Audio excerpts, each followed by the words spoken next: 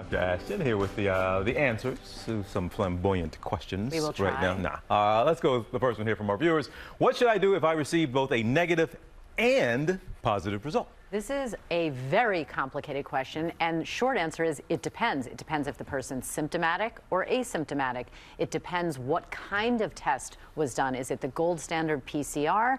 Is it a saliva, rapid antigen, home test? Because now we're seeing a lot of different types of tests being done, and we have to remember that there are false positives and false negatives in general right now in the setting of such high rates in the world of medicine and infectious disease. We tend to believe the positives and err on the side of believing that result because your health and the health of those around you can be at stake. Does the order matter? Which one you got first? No, not really, because again, these tests are not 100% accurate, so it depends on the situation and all those other factors. Very complicated question. All right, next question. Are the number of deaths today from people testing recently or people who have been hospitalized for months? So we don't have a precise breakdown, literally week by week on these deaths on that level of information. But in general, we always know that there will be a lag time from new cases to hospitalizations occurring, anywhere from 1 to 2 weeks later,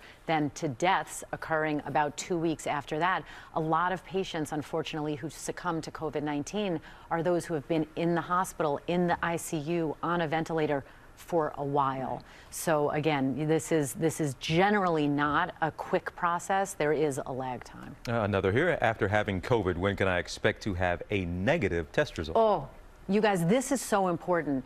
No one who has COVID should be retested with the purposes of saying, you're good now, you're recovered, you can go back to work, or you can be with others. We know that from early data published out of South Korea that people who are positive for COVID-19 and then retested even up to 3 months later, you can detect viral debris in their nose by PCR that does not grow out in the lab. So it's not viable, it's not alive, it's just fragments. So tests should not be used to say, you're recovered. We go by clinical symptomatology and just time. All right, Dr. Jen, thank you very much. You can submit your questions to Dr. Jen on her Instagram at Dr. J. Ashton.